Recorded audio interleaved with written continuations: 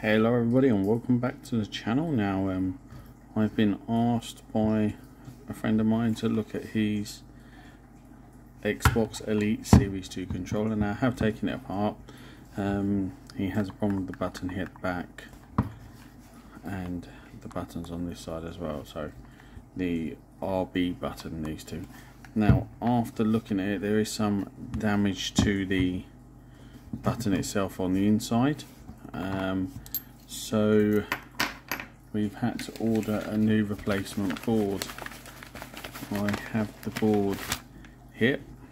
Okay, so join me in taking this Xbox Elite Series 2 controller apart and fixing it and making sure it works afterwards. Before I actually take it apart, I will connect it to the PC and I will show you the error it has. So I've plugged the control into the PC, and as you can see, pressing the buttons, nothing actually works. The R buttons at the back and that. So this is the profile he had it set on because of the RB buttons not working. If I press it, nothing. The D-pad does work, the mouse area works, but yeah, it doesn't work. So okay, so go back to the video now and take it apart. Okay, right, get some tools out and start opening this controller up.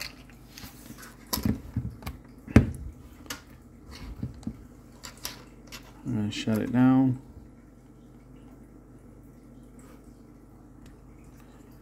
Right.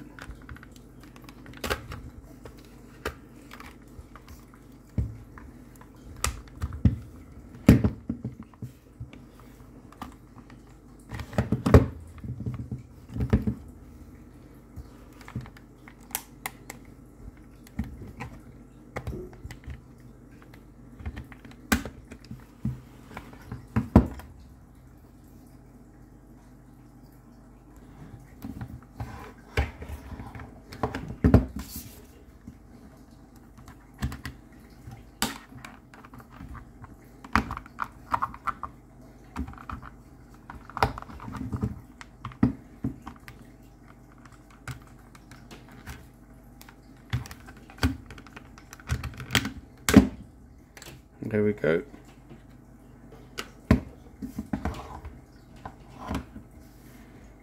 Main tops off.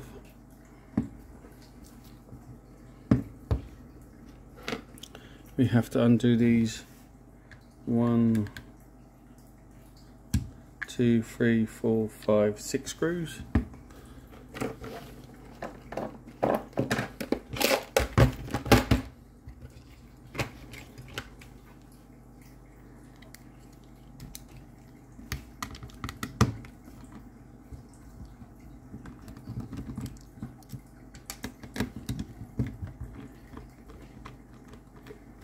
Also, I've been said by the person that's asked me to fix this, if I do successfully fix this, they're going to give me their Xbox Series X console to look at because it has a heating problem, so it most really needs just a really good clean out. Take apart, clean it, do the thermal paste on it and that as well. So yep, it's another video in the making.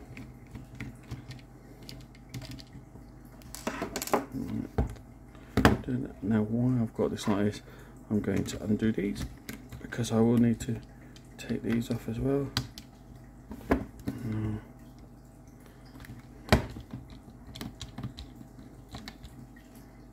One.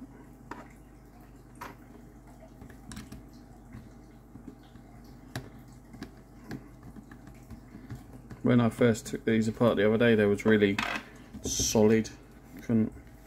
It's quite hard to take them apart. But yeah, this time it's easier. Now all you do is just lift that out of there. No need to take off the back buttons or anything like that, just lift it straight out. That's the battery pack and the connectors for the buttons at the back. Right, that to one side. Now here you have to take this off, put this over here.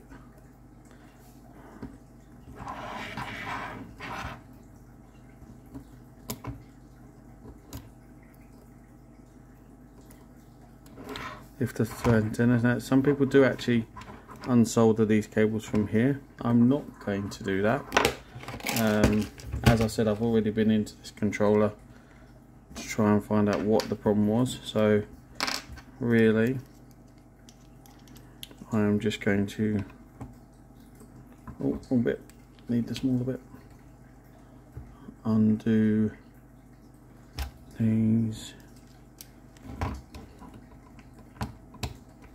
Undo these here and then lift it up.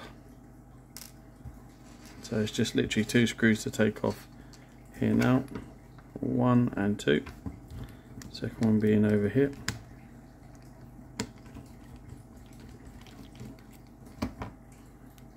And then over there. Now this is actually plugged in to a little clip under here.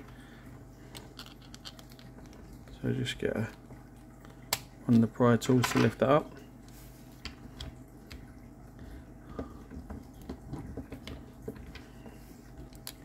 If you lift it up, I'm going to do something else first.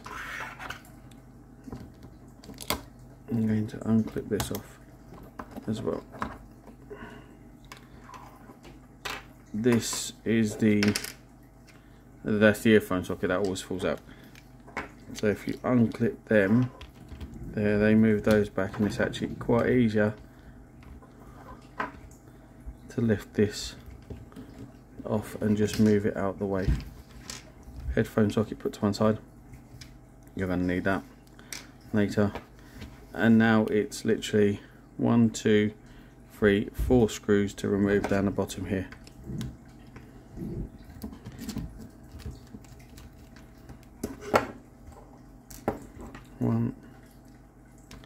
Do be careful when removing this board, because there's buttons underneath. It can lift the buttons up and out. 2,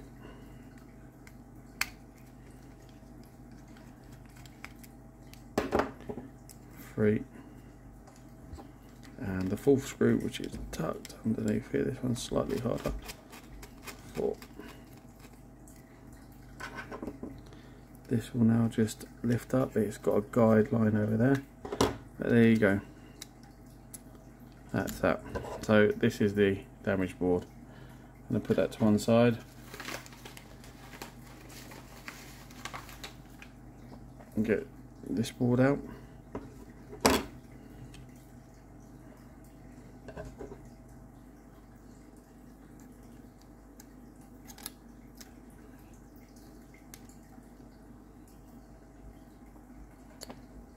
Fit that board in there.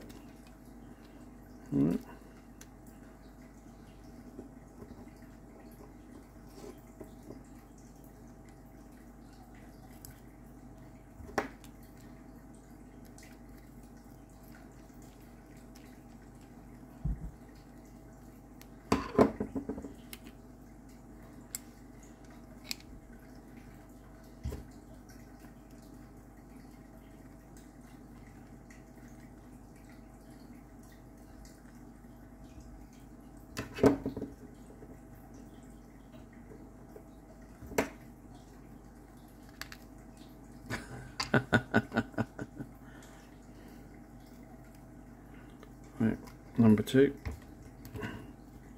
Not tightening these right down yet. I want all 4 screws in place before I start tightening them down.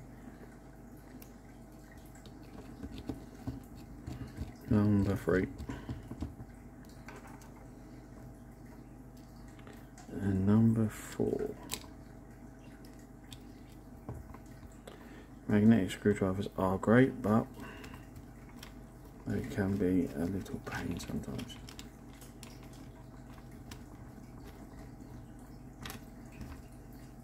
So 4 screws. Just going to make sure they're all locked back down. 2, 3, 4.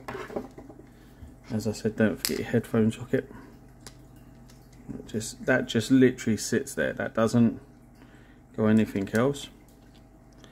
Now make sure you get this on the little guidelines, and the two Wi-Fi cable, Wi-Fi, they're actually the connector cable, aren't they? For the, so it connects to the board, the controller to the thing. So pull the cables out. Now we can turn this around.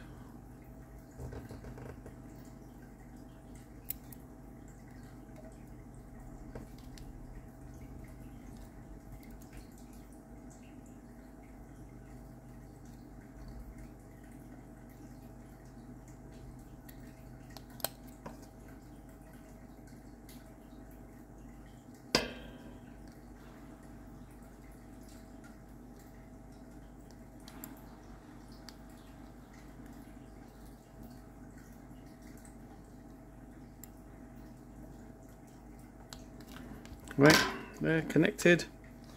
Now let's put the two screws back in here, which is one here and one there.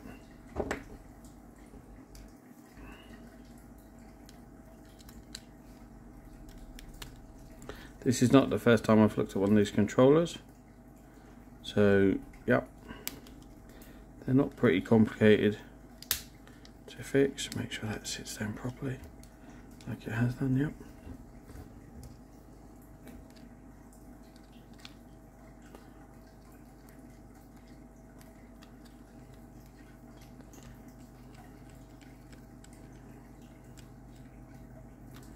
I was looking at actually repairing the other board, but I couldn't get the piece I needed to repair it, so that's why I didn't.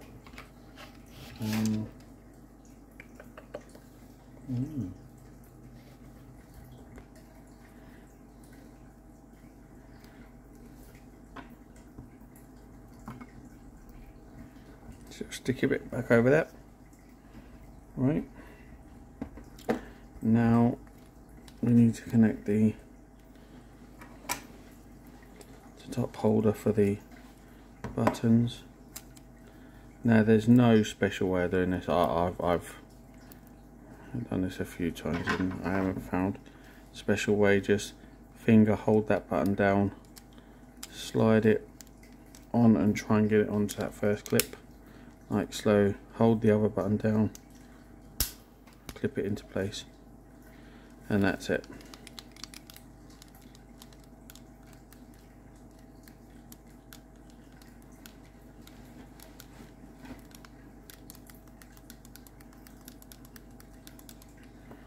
Right, I've seen my little piece has fallen off.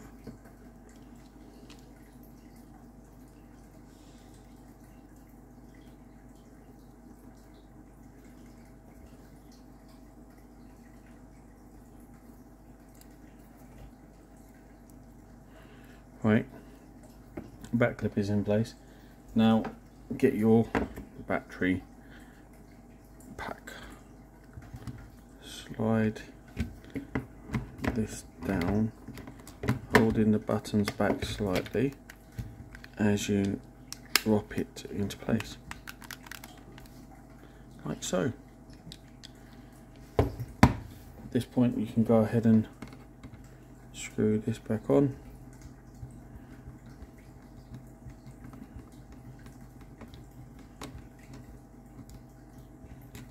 One off, screw the other one back on.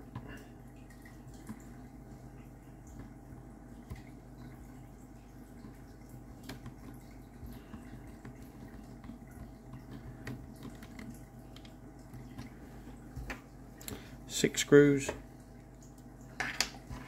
So let's just, actually I want to try something. I've got a new piece from my so I've got this Black & Decker drill, but this tool set I got come with an attachment.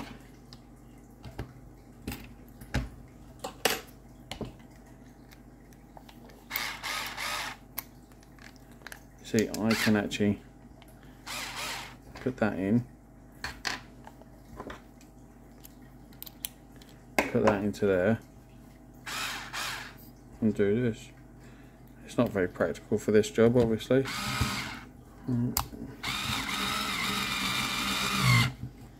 Because you don't want to go too hard. But hey.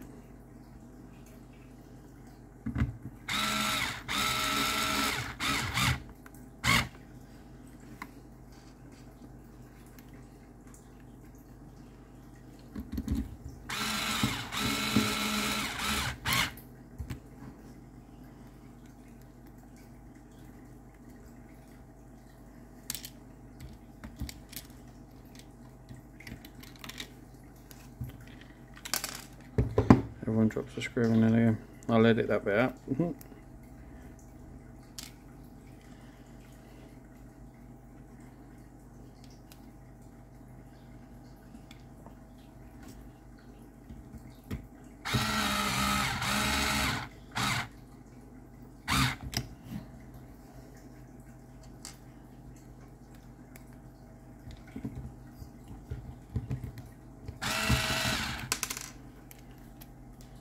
So yeah, I don't think I'm going to use that. I reckon that'd be great for other bits and pieces, like maybe when you're taking a console apart or something like that, but yeah, not for this job at the moment.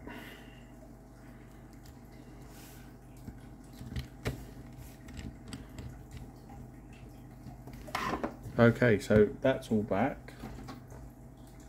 Let's get a top piece.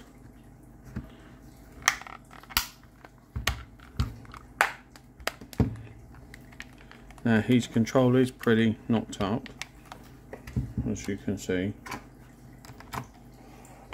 But anyway, right, let's plug this baby back in. Right, so I've got Formula 1 loaded up. I've got the control in front of me. I'm going to just go to track and do a flying lap. It's raining, so don't expect much from me here.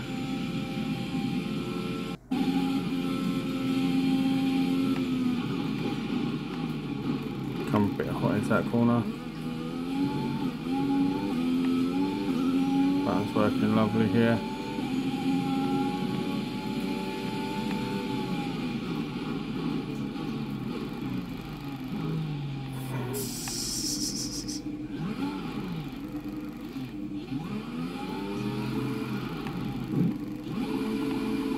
Let's do donuts in the Formula 1 car, there you go. But as you can see, all the controls are now working. It's running pretty well.